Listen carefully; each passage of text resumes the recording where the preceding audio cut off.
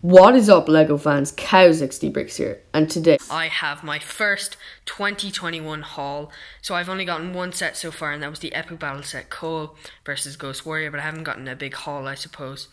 So I actually managed to sell the sets I was selling on eBay, and I sold those to make way for some new sets. So I've gotten 3 sets from the March 2021 sets, and yeah, let's just see what they are.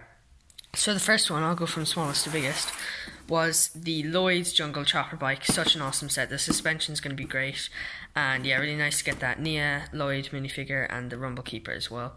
But that's really, really cool.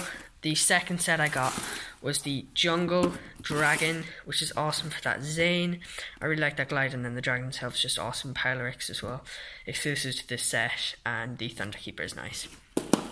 And then we have the last set, the Keeper's Village. As you may have guessed, I am actually collecting all of the Island minifigures. I have them all now, so I'm going to do a video where I rank all of the Island minifigures, because with these 3 sets, you actually get all of the Island minifigures, and this one is definitely by far my favourite.